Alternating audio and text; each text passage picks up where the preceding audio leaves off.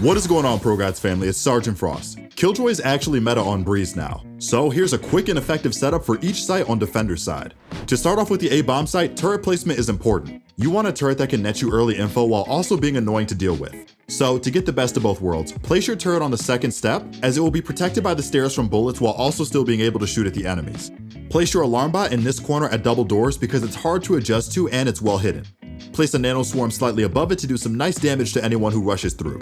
Finally, place your last nano swarm in this corner of the pool to stall the default plant position.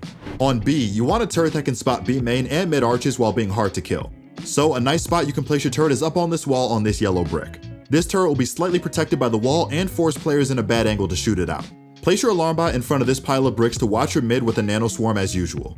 Lastly, place your second nano swarm behind this plank of wood and detonate it if any attackers try to plant on the B site default. Make sure to like and subscribe if this helped, and have fun breezing through the defender side.